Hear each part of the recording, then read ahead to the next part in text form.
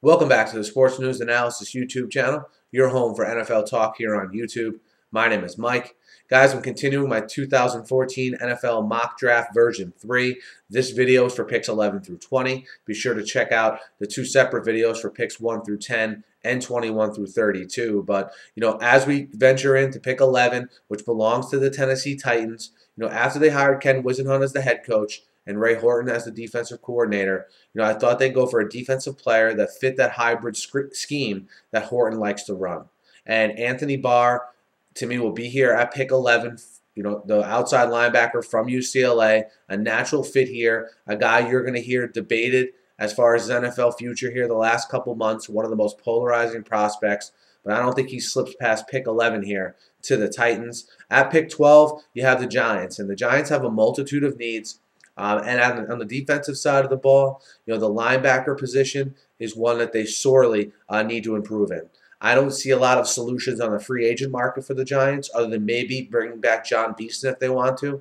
So C.J. Mosley, the linebacker from Alabama, makes a lot of sense. He's a three-down linebacker. Is a guy who can develop into a future leader of that defense. And again, when's the last time the Giants have had, a steady, consistent, Pro Bowl type linebacker that I think Mosley can develop into? Pick number 13 belongs to the Rams, and early on I had the Rams picking Jadeveon Clowney.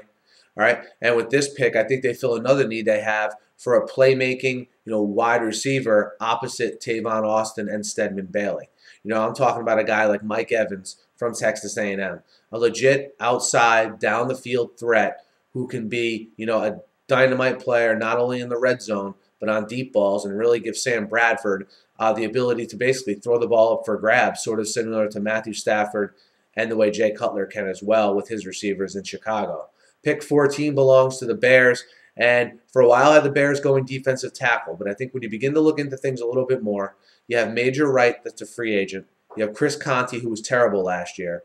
I think safety is a glaring need for that team, especially in the division they play in, with a lot of passers, right? Whether it's Jay Cutler, Matthew Stafford, all right? I think they go Clinton-Dix here from Alabama. He's far and away the best safety available. He's still on the board here at pick 14. Clinton-Dix to the Bears. Pick 15 belongs to the Steelers. The Steelers, again, another team similar to the Giants, where on the defensive side of the ball, they have a lot of needs. A lot of turnover happening within that organization. They've had the same starters on defense, it seems, for a decade. All right, but the turnover is going to start to happen, and I think Louis Nix, the defensive tackle from Notre Dame, can be a guy that's a fit there. I think he could play nose or play the defensive end position as well in the 3-4, and I think it's something they sorely need. And you look at when the Steelers were, in their heyday here in the last decade, those, the Casey Hamptons of the world, the Brett Kiesels, the Ziggy Hoods were really anchoring things there, and I think they get a steal here this late in Louis Nix. Pick number 16 belongs to the Ravens, and I think the Ravens take best player available, okay? And if it's a position of need, I think that, confirms it even more for them.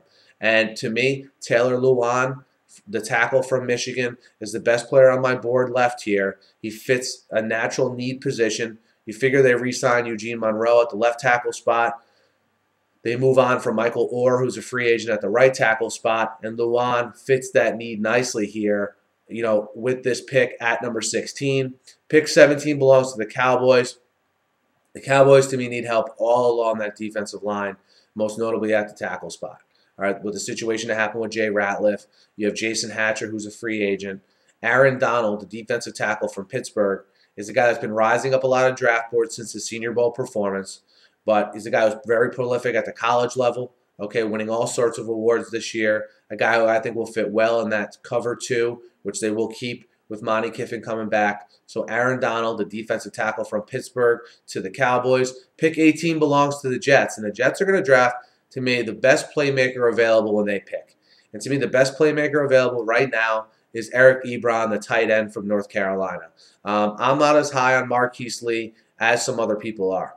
All right, so I have them taking Ebron here from North Carolina, the tight end, a true, dual threat guy. He's a great receiver, okay, can cause a ton of mismatch problems, and he's put on a little bit of weight, which I don't think is a bad thing, to help him a little bit in the blocking game as well. So Ebron from North Carolina. Pick 19 belongs to the Dolphins, and the Dolphins, with all that incognito stuff that came out yesterday, you really begin to sort of think again about how much in shambles that offensive line is. It sort of just makes you think back. And I think because of that, they go tackle here. They take the best tackle available, and that's Cyrus Kouandjio from Alabama. He could have a DJ Fluker type upside. A lot of the same questions regarding Kouandjio, the same as there were with Fluker last year. But I think he's a guy who could be a better pro than a college player.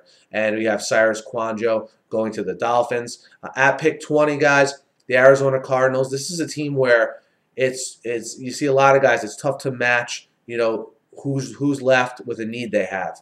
I think they have a need at cornerback. When you look at the Tyrann Mathieu injury last year, when you look at the fact they could be, potentially have an issue with Patrick Peterson and his contract, and you look at the fact that Justin Gilbert is still here, and he's a guy that could play inside or outside as a corner, and a guy, again, my best available player that's left on the board at a position of need for the Cardinals, Justin Gilbert, the cornerback from Oklahoma State. Guys, let me know what you think of picks 11 through 20. Hit me up in the comments. Hit me up on Twitter as well. Be sure to check out the rest of the mock draft and all my other videos here on YouTube. And just a heads up, after the Combine, I'll be doing multiple round mock drafts. So be sure to subscribe to get all those as well. Thanks for listening. Have a great day.